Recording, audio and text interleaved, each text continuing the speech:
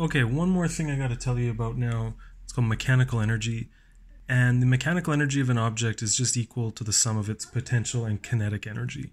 Real simple there. So EM is mechanical energy. Just do EP plus EK.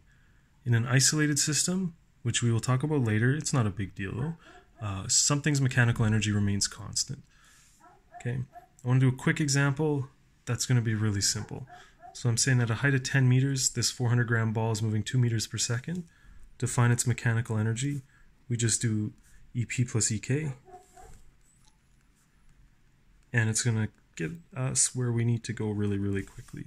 The only thing we need to worry about here, 400 grams, that's 0.4 kilograms.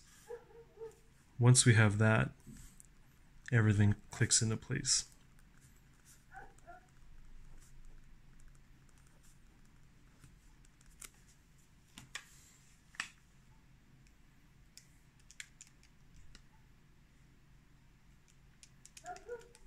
Okay, I get an answer of 40.